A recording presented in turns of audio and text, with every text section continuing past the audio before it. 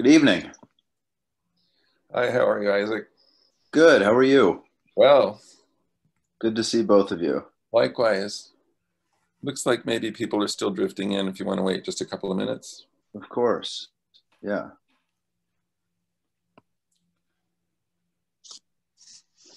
How are you, Jennifer? I'm well, yeah. Still standing, shockingly. That's as good as it gets in 2020. Right, right. Especially this time of the semester, you're like limping to the finish a little bit earlier than I'm normally limping to the finish, which is disconcerting, but it's okay. Sounds like progress. Well, I think it's 2020. Mhm. Light at the end of the tunnel, semester is going to be ending, you know, eventually. So Yeah.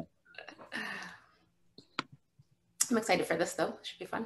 Yes, likewise. Very glad to be here.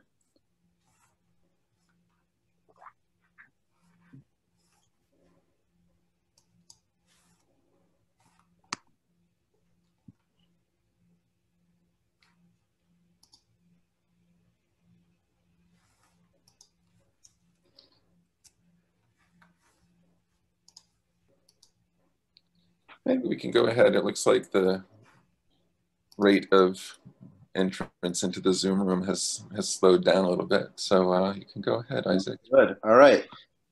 Thank you. So I just want to say briefly, good evening to everyone. My name is Isaac Shub, and I work in the reference department at the main branch of the New Haven Public Library. And I just want to welcome you on behalf of the library to the latest installment of the Democracy in America series. A very welcome collaboration with Public Humanities at Yale. We're very grateful and happy for this series. And tonight's conversation is with Professors Matthew Jacobson and Jennifer Richeson, and their topic is the psychological and political backlash against diversity. So without any further ado, I'll turn it over to Professor Jacobson. Great. Thank you so much, Isaac. Thanks to you and to all of our partners in the New Haven Public Library system. This has been a really important partnership for us, and we still look forward to the day when we can all be in the same room together. They say a vaccine is on the way. I'm still waiting for our outgoing president to give our incoming president a way of putting a delivery system in place, but okay. I'm Matthew Jacobson. I'm the co-chair of the Public Humanities program at Yale, and I'm delighted to welcome you all tonight. Thanks off the top to my colleague Karen Rothman, who's working behind the scenes, and also our associate Amy DuPoy. They both have worked so hard and are working even now on this event. And I just want one program note. On December 1st, which is also a Tuesday and also at 7 o'clock, we'll be speaking with my colleague in history, Bill Rankin, on the subject of maps and elections. And anyone who's spent any time looking at the county by county red and blue map of the United States knows that there is a lot to discuss there. But tonight, it is my pleasure to introduce and to welcome Jennifer Richeson. Jennifer took her PhD at Harvard and has taught at Dartmouth, Stanford, and Northwestern before joining faculty at Yale, where she's currently the Philip R. Allen Professor of Psychology. She's garnered awards and plaudits too numerous to name, including from the Guggenheim and the MacArthur Foundations. I will linger over this one though. In 2010, she was named one of the 10 women on the rise, 10 women to watch in the next 10 years by O, the Oprah magazine. So how cool is that? I think that's a first for our series. Professor Richeson's research examines multiple psychological phenomena related to cultural diversity. She examines how people experience racial and other forms of societal diversity, whether efforts to navigate one-on-one interracial interactions or the political consequences of the increasing racial ethnic diversity of the United States. Much of her recent research considers how people reason about and respond to societal inequality and injustice. Her extensive list of publications include articles on misperceptions of racial progress, class-based attitudes towards immigration, implicit and explicit bias, the psychology of racism, solidarity among stigmatized groups, Native American mascots in sports, and the racial and political dynamics of the approaching majority-minority United States, which is largely what will be our focus tonight. So Jennifer, welcome. It's so great to see you. Thanks so much for having me. I'm excited to be with you, and thanks to everyone who organized this and made this happen. I've been looking forward to this conversation for a very long time, and I'll tell you why, and I'd love to hear your take on this. I feel as though you and I have been thinking about exactly the same thing for 10 years, but from completely different disciplinary perspectives. And for those who don't know us that well, that thing is this, that the huge kind of demographic shift in the United States has been coming over the horizon for a while. And it's looked as though our changing demographics would deliver a more liberal and more cosmopolitan world eventually, which it might. But I think that for the last 10 years, since sometime during the Obama years, both you and I realized that before that happens, there's going to be some really serious white supremacist vitriol that we're going to have to get through. So, I mean, you can track the rise of Trumpism even before Trump rode down the escalator, and I think both you and I have been doing that.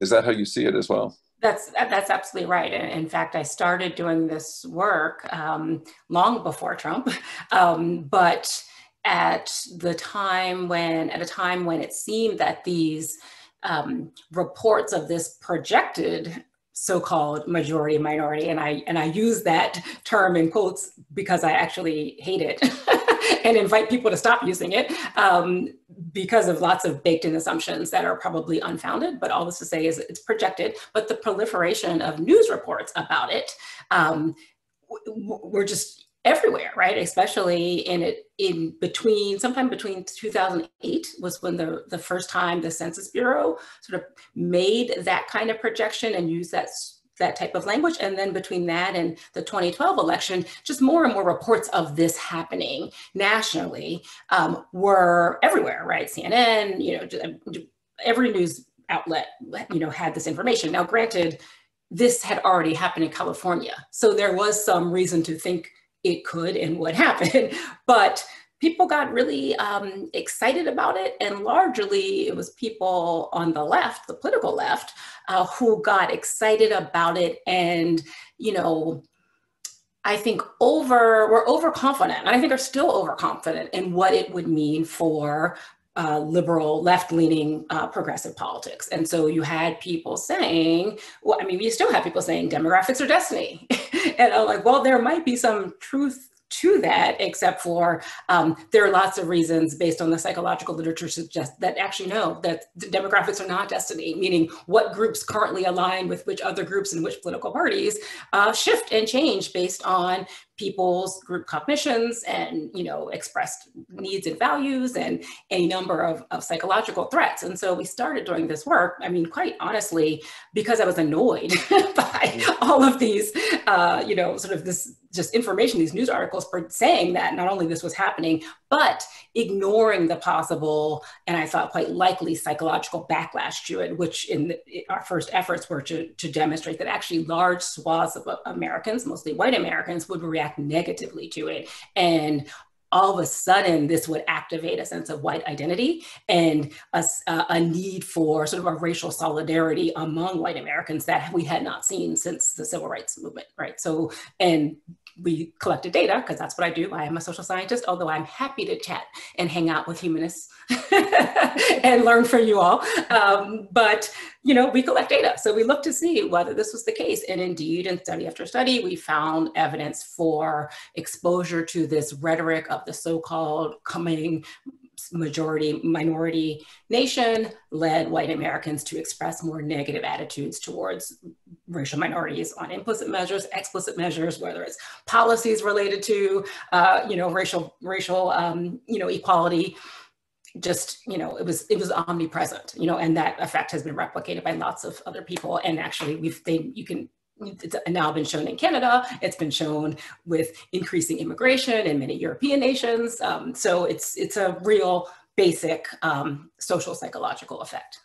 Yeah, I think there was about a minute after the 2008 election, when people thought, wow, maybe demography really is destiny. You know, maybe you know, the election of Obama is what our future looks like.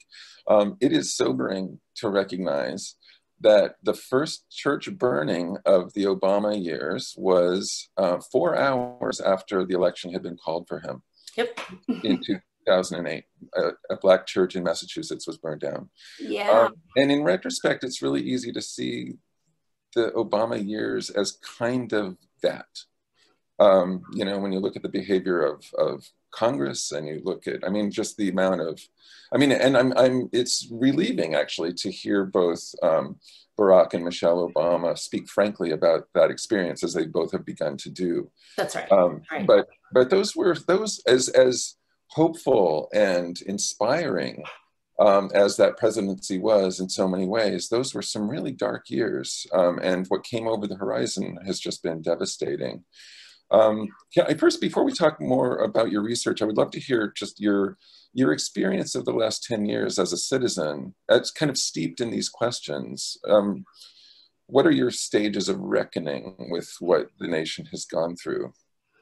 Yeah, that's a great question. Yeah, I think, you know, I mean, it's complicated, right? And I think part of the reason why we started doing this work was to really try to understand this. I think the larger question of, you know, if we are at this moment of shifting racial demographics, which we are on some levels. I'm not suggesting that that is not happening. What I'm suggesting is that it's not guaranteed what will look like on the other side of this, and certainly that it'll be more tolerant, right? That greater diversity automatically leads to, you know, greater sort of progressivism or, you know, more racial equality. That's more what I'm contesting, and I think our evidence suggests, you know, it's not, in part because, you know, diversity is hard, whether it's one-on-one, whether it's in groups. People find it really challenging. And one of the things we know psychologically that we do when we feel challenged or threatened is we hunker down. And hunkering down at the group level means, you know, psychologically bonding with, you know, others who are like us, that we feel that are also under threat or under threat in the same ways, and trying to protect one another, and often at the expense of who we see as a source of the threat. So for me, you know, trying to think about all of this in the past 10 years has really been about, you know, questioning and testing the extent to which the rhetoric around Obama and his election was true or likely to be true, right? So yes, the Obama coalition, you know, a multi-racial, multi-ethnic, multi-religious coalition with young voters, you know, that was powerful. And I think the power of it, you know, was, you know, again, threatening or frightening at least, or led to certainly anxiety for a lot of people who didn't see it coming, you know, and especially a lot of sort of white Americans, like, oh, wait a minute, what? But I think it was also in a different way, politically frightening for Republican elected officials. In fact, right, you know, after the 2012 election, or really between the 2008 and the 2012, but, you know, concerns about the reemergence of this coalition in 2012, you know, our good friend Lindsey Graham, you know, said, you know, the demographics race we're losing, meaning Republicans. And he said, we're not creating angry white men fast enough. He said that. Jen Richeson did not say that. Lindsey Graham said that, right? And, you know, right after the 2008 election, right, the Republican Party said, we need to reach out. We need to reach out to Latinos. We need to reach out to Asian Americans. We can try to, you know, get some Blacks on board, but we really need to change how we're doing this, because the demographics are against us. And they could have gone in that direction. But, you know, our research was showing, at least suggesting, that they could go in the very opposite direction, the one they did, which is sort of doubling down on, you know, trying to increase the number of white voters, whether they're angry or not, I don't know. But certainly they were open to an appeal to, you know, I would call an ordinary white nationalism, not, you know, necessarily the most extreme violent form, but an ordinary one. And when I say ordinary, it means, you know, connecting to a sense of America as a land, a nation that white people should be culturally dominant and politically dominant. Privilege is an entitlement. Yes, yeah, Right? yeah, yes. It is owed us. It is owed us. Yeah, but a sense that again is what it's meant to be, as opposed to what has been so, and in some ways has been so because of the very policies that excluded people and suggest that we were not the democracy we claim to be. I imagine that you must have recognized the Tea Party as basically a white movement immediately. Was it frustrating to you to watch that unfurl with all of the kind of elbow room that the media gave the Tea Party to pretend to not be that? Like, how did you, like, about the years between 2010 and 2012, like, how are you kind of navigating this emergent world of a new kind of politics of white resentment or white grievance or white displacement? Yeah, I mean, it was mostly trying to recognize it for what it is and name it and not get, confused about what it is. And the same thing happened, right, in 2016, the sort of economic anxiety story that, popped up. And I am not suggesting that economic anxiety, or more importantly, vulnerability due to the economy was not important and is currently, look where we are right now, currently not a factor in how people are engaging in politics, and more importantly, how people are thinking about their own status and standing in society. Mm-hmm. But what is very clear from the data is it's not solely economic anxiety that was driving support for Trump, that there's something else that, the status loss needed to be connected to something else, especially among white Americans. And that something else was this promise of a return to a safe, prosperous, white dominated, dominant America, right? The Make America Great Again. Well, when was the again? Sometime before all these minorities were here and were kind of, messing stuff up for us. Right.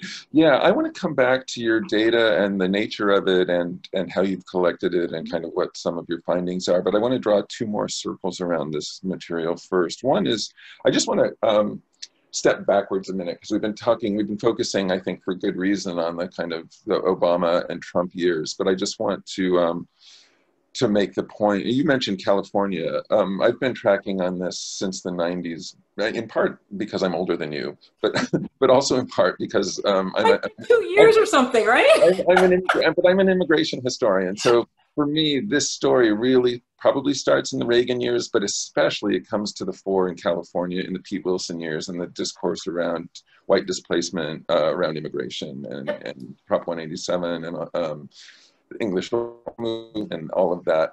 So it's important to recognize this as a pretty stubborn feature of our political culture that goes way back.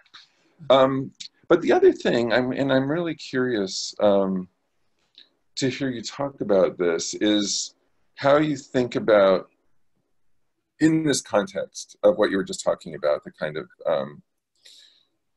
kinds of formations, identity formations that get mobilized by states of anxiety. Can you talk a little bit about how you understand kind of human nature versus culture or history in parsing this out? When you're thinking about something like that white sense of displacement, how do you think about that zone where the psyche, the individual psyche, meets the culture or the kind of broader historical forces? Yeah, that's a great question. Okay,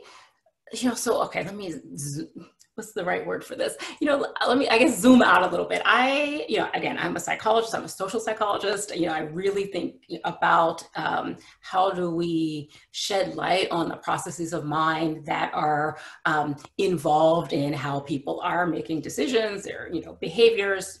Largely my work, although my field does much broader things, but really studies this question of inequality, diversity, sort of group cognition.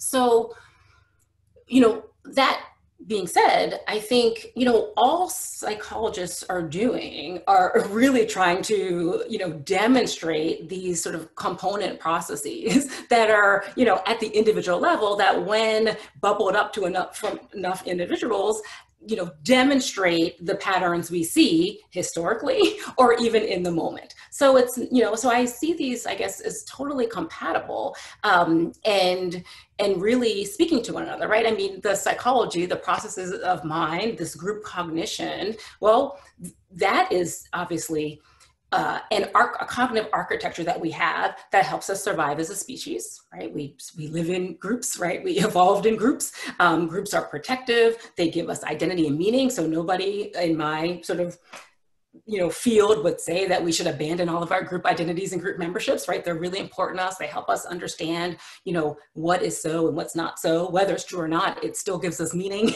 right? That's also culture is expressed, right? Through, groups. That's how we learn about our heritage, our history, right? These are valuable things and powerful things to sort of help us cope, right? That said, we also are vulnerable to the very groups we care about, leave us vulnerable to information that those groups are not doing so well, meaning valued as much as we thought they were in society. So when young, especially kids of color, first learn that, oh, maybe the society doesn't think your group is so great, that's painful, right? And they learn it pretty early. But also when we learn that our groups that we care about are really valuable to us have engaged in really bad acts. So right now, we are in this moment of learning, or many people are learning or rethinking the history of this nation, right? And for many people, that is incredibly threatening, right? Rethinking the relationship of slavery to our current moment, right? Rethinking what Columbus was, what he did, how should we value him? Rethinking these sort of monuments to the Confederacy, rethinking Native American mascots, right? All of that is, what people in my field call sort of a value threat to the self, a moral threat to the self. And we really want to believe our groups are morally good and right, because that's part of how we understand ourselves as morally good and right. And we really want to believe that. So these types of what we call social identity threats or group cognition, group threats are, they can lead to all kinds of what's the right word? Attacks against people who, lead to them or, levy them. And more importantly, an attempt to double down on, the groups, our beliefs, our myths, our stories, right, that culture gave us that told us we are good, we are destined, we are the chosen ones, whatever, language we have, because every culture has some language like this, right? And, and to push back, to fight hard against anybody who's contesting it. So, for me, what we're demonstrating, in this line of work, but also in our work looking at support for Confederate monuments and support for, Native American mascots, all of this is, actually, they're all kind of the same. They're reactions to, either literally the shifting racial demographics of the nation or what people think that might mean. So if you, want to stay politically dominant and culturally dominant, and you also want to be a democracy, then you actually have to do something about all those people of color, right? Like that is actually not compatible to have a more diverse, a greater share of the population be folks of color, and you stay a democracy if you don't want them to have a greater share in the political process, right? And more political power. So that's a tension. But it also means more people, more different types of people are contesting the stories that we tell, are testing the narratives that we have, our national sort of mythology about what is so and why and how we achieved our greatness and whether it's predestined or not, right? That's being contested in ways that for many people, it's the first time it was contested, and that is painful, right? It's hard to hear that kind of information. And it's even harder, again, when there are other things going on, like, a pandemic, economic collapse, and, it feels like a violation to say, oh, and by the way, yeah, we're not that great right now, but we also weren't that great in the past either, right? Like, that's terrible thing to say, even if it actually might be true. Right. Well, this is the thing. So I'm not forgetting that I want you to talk about your data, but I still have more questions, as one does. But this one, I guess, is a kind of a philosophical question, but you might have like a real kind of nuts and bolts answer to it. The fact is that we never have had a fully functioning democracy. It's not as though the gods had promised us that this could work. So in your view, I mean, can you imagine such a thing as a completely multiracial, multivocal, functioning democracy without, you know, without Herrenvolk kinds of stratifications, without, you know, slavery and other kinds of oppression, without, you know, all of the things that have impeded what the word democracy means in ideal terms. Is this imaginable to you? So it is imaginable to me only because I am a person of faith. So I'm not sure it exists in like the realistic, but it exists in sort of my imagination, only because I think we either do that, right, especially given where we are as a nation, or we do something that's really sinister, right? So we either do a sort of a minority rule, South Africa apartheid thing, or right. I mean, that you really have a couple of roads, I guess, right? So we either try out this multiracial, multi-ethnic, multi-religious, small d democracy thing, which nobody has ever done, right? So it's not like, yeah, United States did it, you know, and now we backed away from it. No, we've never done it, but no one has actually done this, right? So I believe that it's possible. I have to believe that to keep doing this work. Quite honestly, again, the myths we tell ourselves maybe just to stay in the fight, but to get there, it's going to take a lot.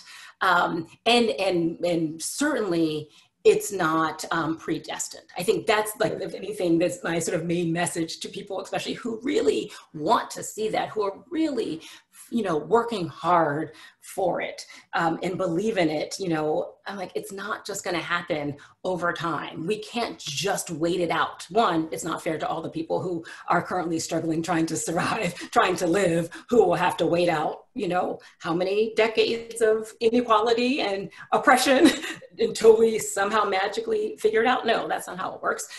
But also to be clear that, again, this is terrifying to large swaths of people for lots of different reasons. One, it's just, you know, for the first time, they're wondering what America will look like for their kids, and will it be something they can recognize? And more importantly, will it be, where will they fit in it? And I don't think that those are unfair questions. Like, again, I think that's what I sort of call ordinary nationalism, where you're like, well, yeah, this is happening. I don't quite know how to feel about it. I am worried because it's uncertain.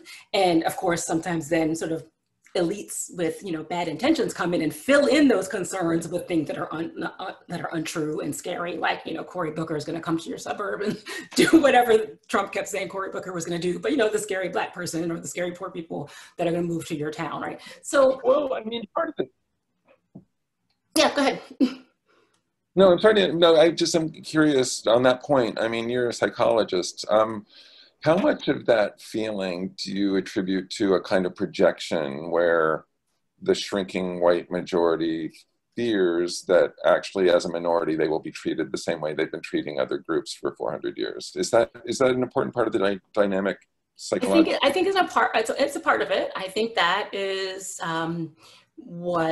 something. In fact, I'm collecting some data on that very idea right now to get a sense of how, what piece of it, you know, is playing. I don't know how much those fears specifically, you know, especially when, right, under any best, you know, even aggressive estimates, right, this so-called shift is like, you know, 2050 to 2080, depending when you count, right? White Americans are still 48 to 49% of the population. No other group is all that large. And it suggests some natural, quote unquote, you know, coalition among racial minorities that we know does not exist. We see over and over doesn't exist. And people are surprised every time it doesn't exist. You know, even if it feels like it's there, it's not there, right? So, you know, so right. And are specifically concerned about that. The larger concern, right, this white, not white, you know, boundary is completely imaginary. And this type of rhetoric about the so-called majority minority and this kind of zero-sum thinking just leads people to actually think, to behave more and from that position, rather than thinking about all the various, ways in which a more diverse, pluralistic, United States could either be the same in ways that people like or people don't like, or be better than it has been for them, for any number of reasons. But, that uncertainty is, I think that's the most frightening part. The uncertainty and the loss, the presumed actual loss of status, right? That's the piece that people, are not, seem to be most triggered by. Like my group, whatever it is, this future is going to be, we're going to have less of a say in it. And that is terrifying. Right. Yeah. I mean, come to think of it, the retribution argument probably requires white people to know more than they actually do about the history of racial oppression. Yeah. Well, it is fascinating, right? So, in another line of work, I look at people's, beliefs or lack thereof, knowledge, lack thereof, of historical racial injustice and current, racial inequality. And, people either don't know or won't say they know a lot. But yes, they're sort of afraid of like turning the tables. I'm like, but you said it wasn't that bad at Jim Crow. So if Jim Crow wasn't that bad, then why are you so afraid of it, right? It is a little bit of but a mind is a terrible thing to waste. So we should use it for our psychological gymnastics. So finally now, and also I want to invite audience members to submit questions either in the chat or through the Q&A little function at the bottom. But I have a few more. So now you can take us through the data. You talk to us a little bit about your process. How do you collect the data that you collect? What are some of the questions you're asking, and what are some of the takeaways that you've felt are most important in these last years? Yeah, so we've done a lot of different kinds of studies, but the most I guess prototypical would something along the lines of this, very straightforward, nothing complicated and fancy, where we literally just recruit samples of Americans, sometimes white Americans if we're focusing specifically on that group, sometimes a broader more racially diverse sample, but we ask people to read information from the census, that is about this shifting racial demographic, right? This change in the the nation's racial demographics, and either they're randomly assigned to read that, right? And again, it's always veridical information, right? We don't lie to anybody. We don't say anything that has not been said by the census. And sometimes we literally use what the census has put out. Sometimes we use what some media outlet has put out. So they either read that or they read some, information that's meant to control for any number of things. So sometimes it's, okay, read instead about the current racial demographics, right? So that's sort of controlling for the salience or just thinking about race, but not, activating sort of this projected sort of white minority thing. Sometimes, and again, a very strict control in studies, we have them read about a very similar racial/ethnic demographic shift in a different majority white country. So in the Netherlands, right? And we just pull their statistics from their, Census Bureau right there, and then sometimes we're controlling for other things like other shifts that are happening that the census has reported on. So at the time, one was increasing geographic mobility. Again, depending on who it is, we've used control that is the aging population. So if we're looking at, how do young people, so one question we had, right, is do young people show these same tendencies to express more racial animus after exposure to this, so-called majority-minority shift, because they're young and we think that young white people are more tolerant because people keep telling us that. Well, no, they also show greater expressions of racial bias when they're exposed to the shifting demographics and, compared to that the country's getting older, right? So another shift that's an outgroup not relevant to them, right? So, again, by and large, consistently, we find that when exposed to this information about the increasing racial diversity of the nation, white Americans express more racial animus, sort of pro-white, anti-minority attitudes. They're less likely to support policies that are designed to, support integration, certainly affirmative action, any number of policies. And that's just, true. We've just seen that, pretty consistently. Recently, we've actually seen some divergence by political identity. So all of those studies, our main studies we did before Trump became president, interestingly, sort of after he came, and we never saw any divergence for, by political ideology. So white liberals showed this effect, white conservatives everybody showed the effect, right?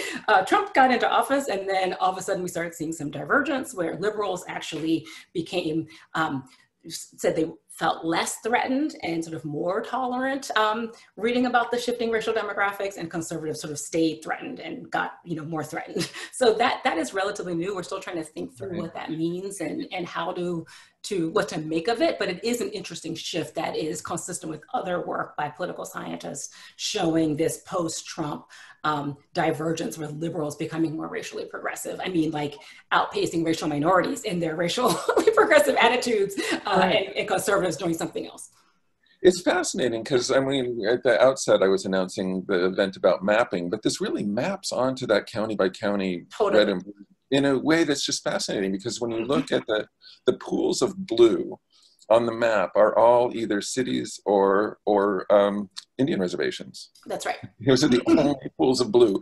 And the thing that it seems to suggest about cities is that it's not just that those are where the greater concentrations of people of color are, but actually the white population in cities is also more liberal. That's right. And so, I mean, that you could take that as a kind of a hopeful suggestion. Don't fall for the trap. Okay. Okay, so walk me through this. Yeah, what do I need to know? So yes, I think that, again, each of the, I think what's important to think about, at least my caution, and this is as someone who was roundly poo-pooed after we first published our data showing that not only the sort of increased racial animus, but the part that people didn't believe was that actually both white liberals and white conservatives, after reading about the shifting demographics, also expressed more support for the conservative ideology, more conservative policies, both race-related and not race-related. So like drilling in the national wildlife, right? Of course, tax policy. So, a whole full swath of policies, after exposing to the shifting demographics, both white liberals and white conservatives shifted to the right. And so when we published this, right, people,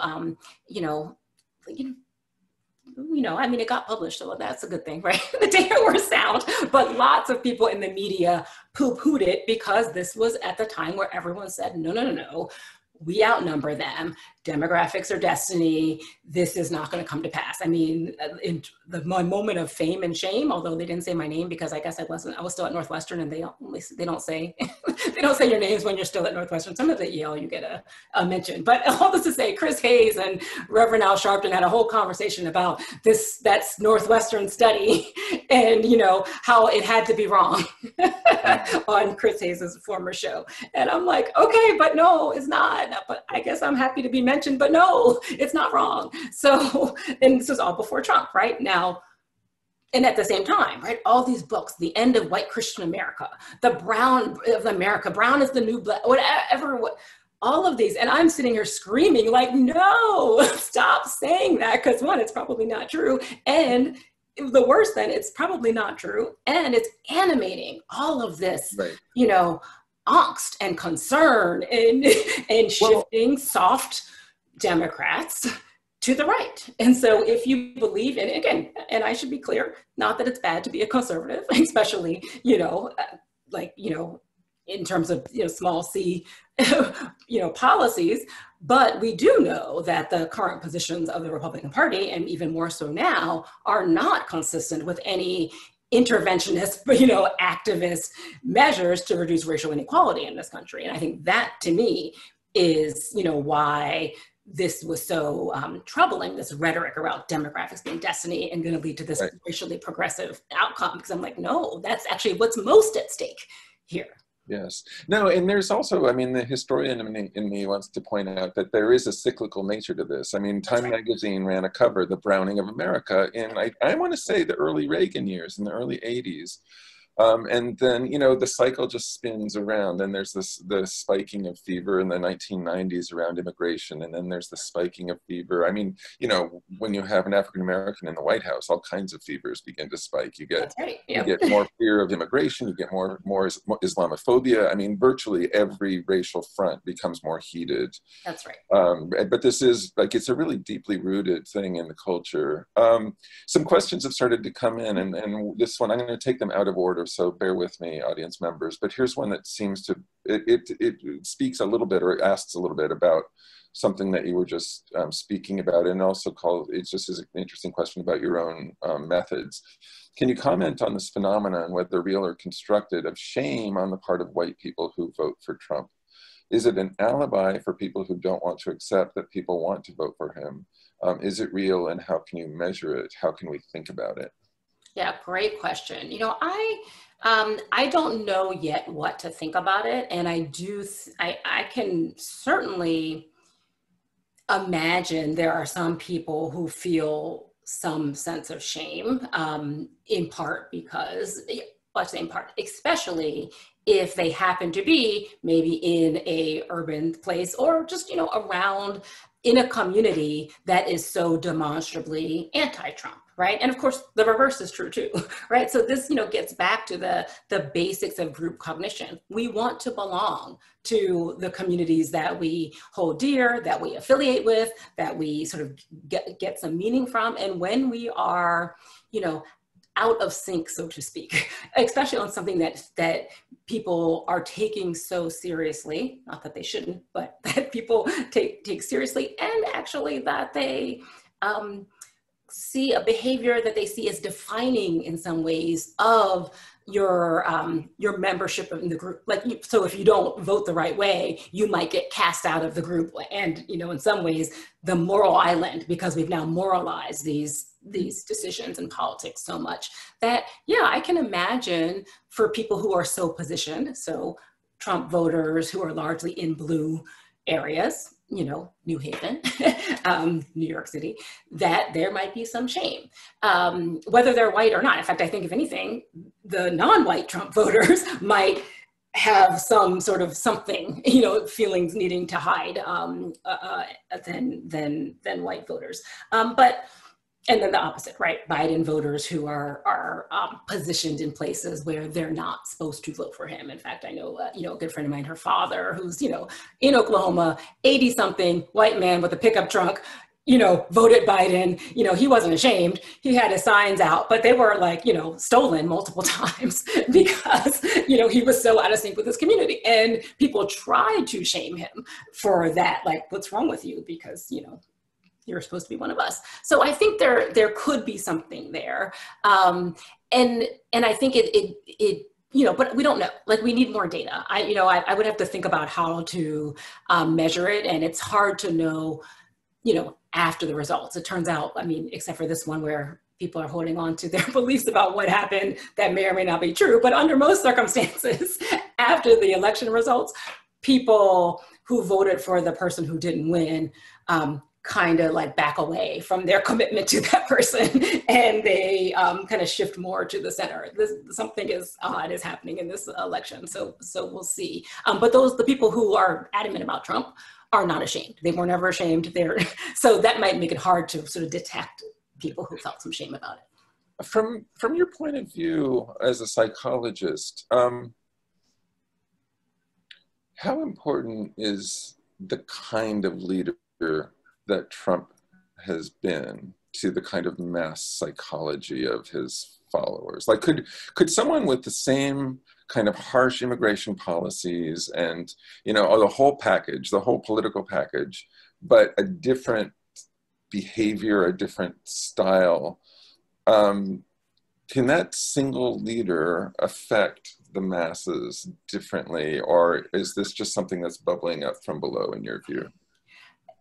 I mean, Trump is unique in many ways. It's not just the rhetoric. It's not, you know, it's also the celebrity about him. It's also the,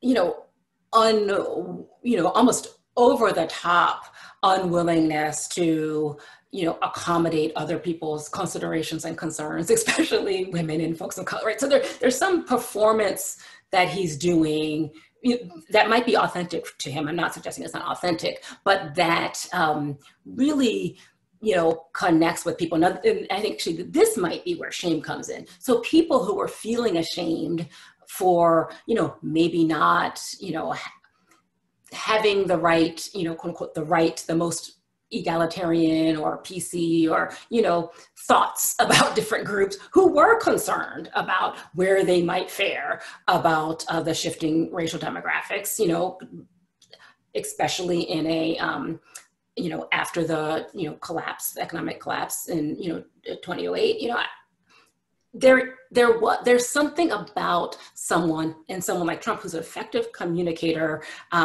of passion, of I see you, of I'm one of you, we're the same, whether it's true or not. That is very effective. And it's not, again, it's not only effective for the Trump supporters. I mean, many Obama supporters actually had the same kind of thing with him, and some still do, right?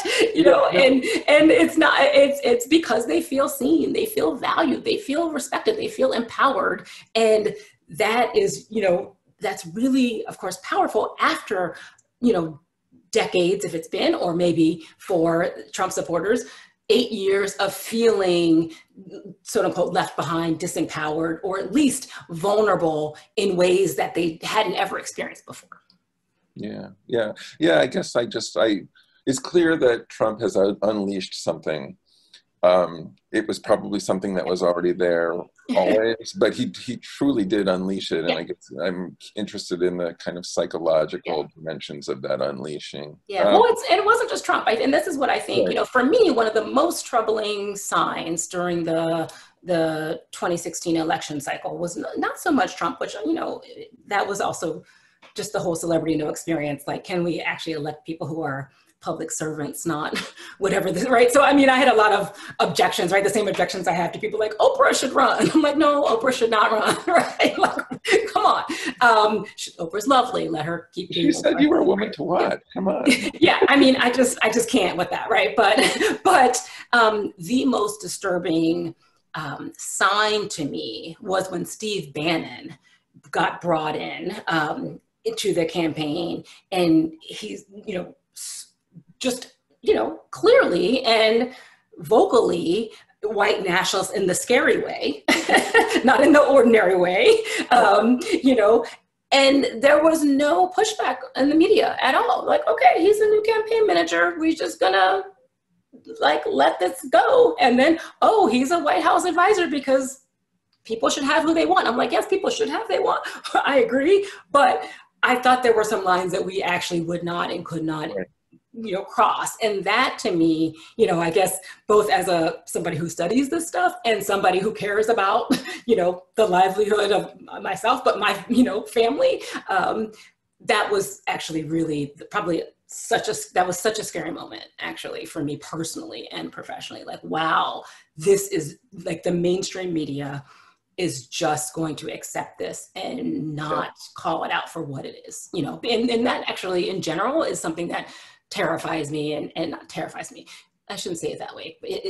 It disturbs me, the just general, whether it's cowardice or racial illiteracy among in the media to just call things what they are, right? All these euphemisms for racism, for white nationalism. I mean, again, I'm not saying, rope anybody in who uses the wrong word or doesn't know, that it's, Latinx or whatever it is, right? No, I'm not talking about that. I'm talking about people who have expressed white nationalist views. They should be called out, Yeah, no, I totally agree. I just thought the idea that especially not just being on the campaign, but when Bannon was invited into the White House, to just know that every single day he was going to be 8 feet from the Oval Office. That's right. It's just terrifying thought. And Stephen Miller, right? Again, like there's just and Richard Spencer, right? There were any number of them, and I'm like, this is. And instead of getting like completely, put the pushback, they were getting profiles in the New York Times as, oh, aren't these characters interesting? It's an oddball group. Yeah, which of course hijinks will ensue. Yeah, and we should contrast that with, you know, regular old Van Jones, right? When he was whatever green jobs are, whatever he was in the Obama administration for like 5 minutes, got run out for being too controversial. And so, you know, that is just like, wow, I'm still apoplectic about about that shift, and the shift in what is acceptable in the mainstream right now. I think we've gone so far that, you know, it's going to be hard to pull us back to any sense of commonality, sense of, you know, connection, sense of, you know, mutual respect, and, you know, and yeah, quite frankly, no, there are lines that we should draw and we should not go underneath them, because that's actually an ugly past that did happen and we don't want to go back to it.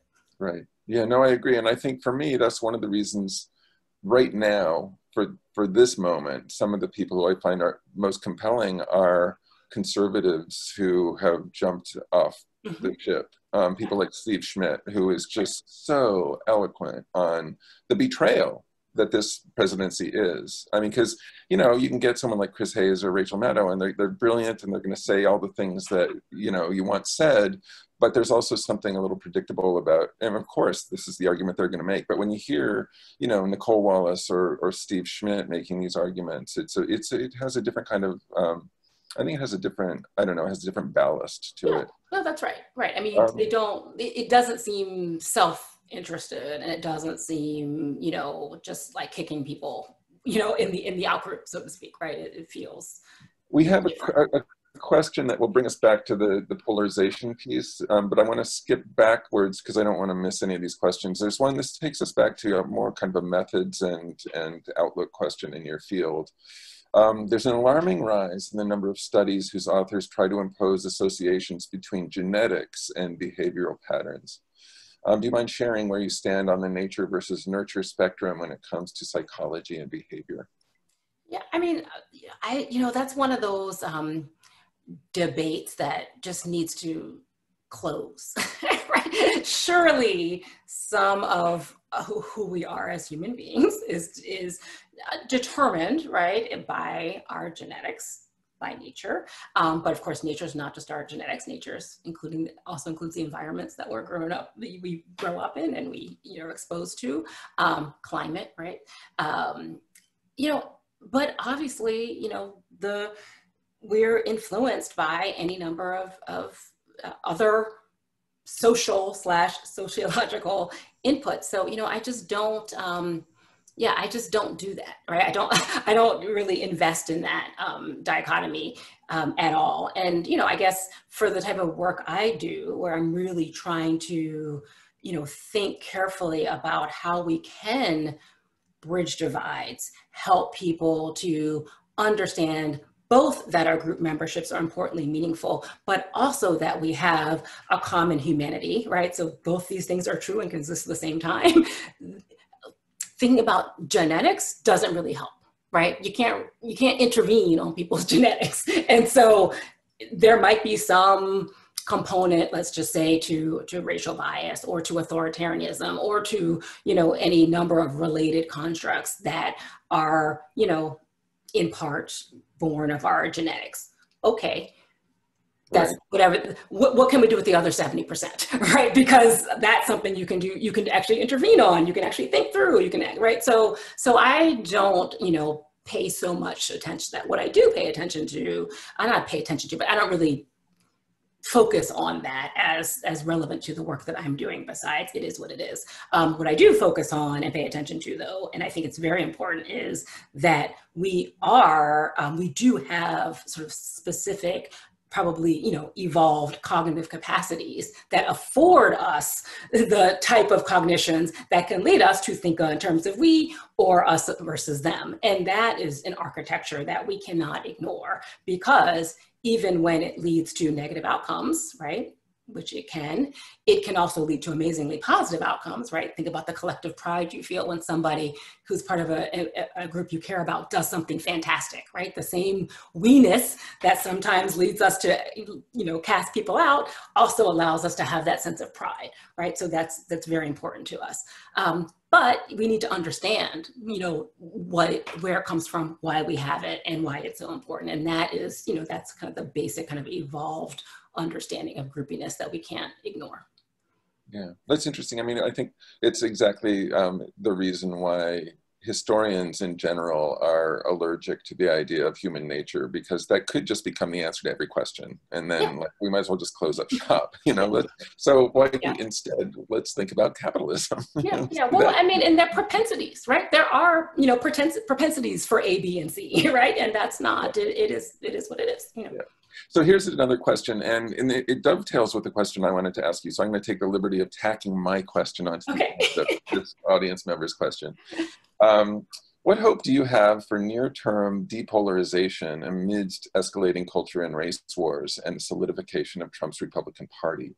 Are we past the point of changing minds and at a point where hyper-partisanship is so extreme and enduring such that we need to redesign our electoral and policymaking institutions to accommodate our polarized politics and salvage our ability to solve problems at the federal level? That's a great question from the audience. I will tack on, what does psychology as a discipline suggest when it comes to defeating white nationalism?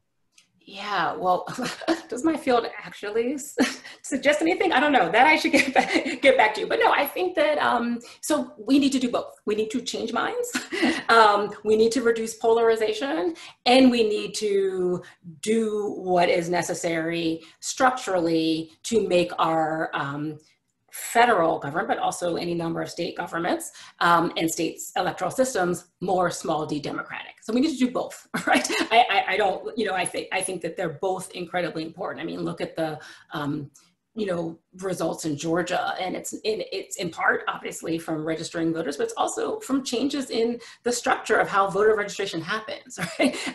In Mississippi, they changed how the governor, I think, is elected, right, into a more small d democratic process. They also changed their flag, right? So, so we could do some symbolic changes too, although I'm not a fan of only symbolic changes. We need some material and structural changes as well. So I think we need to do both.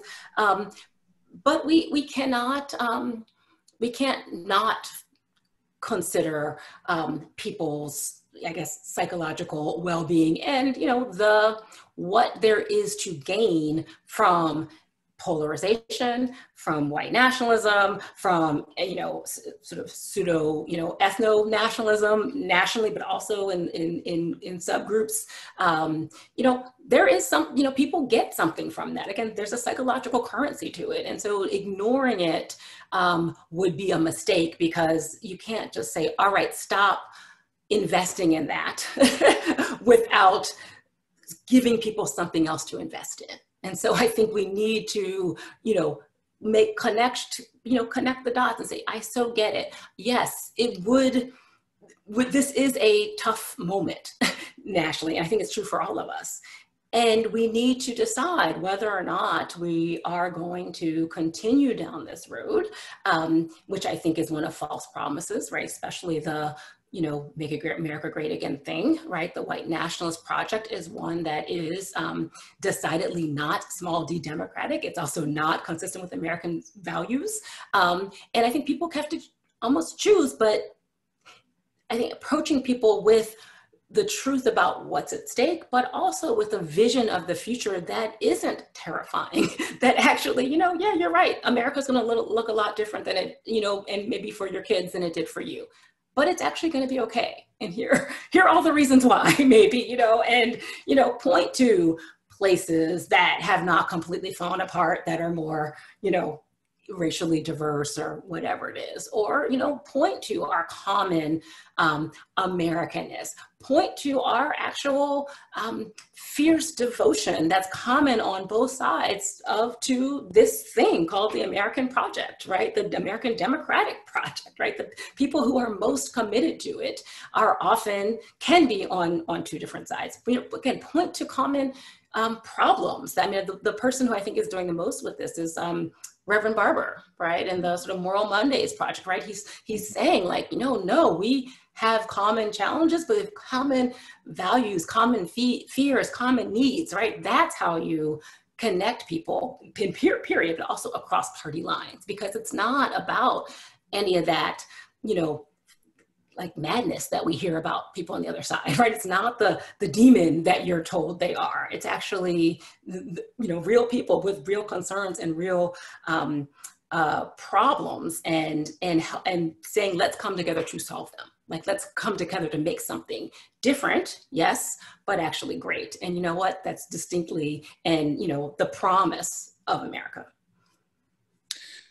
I have to confess, I didn't think you could land this plane in an optimistic, but you did. And I love have to hold on to the hope, Matthew. We have to, right?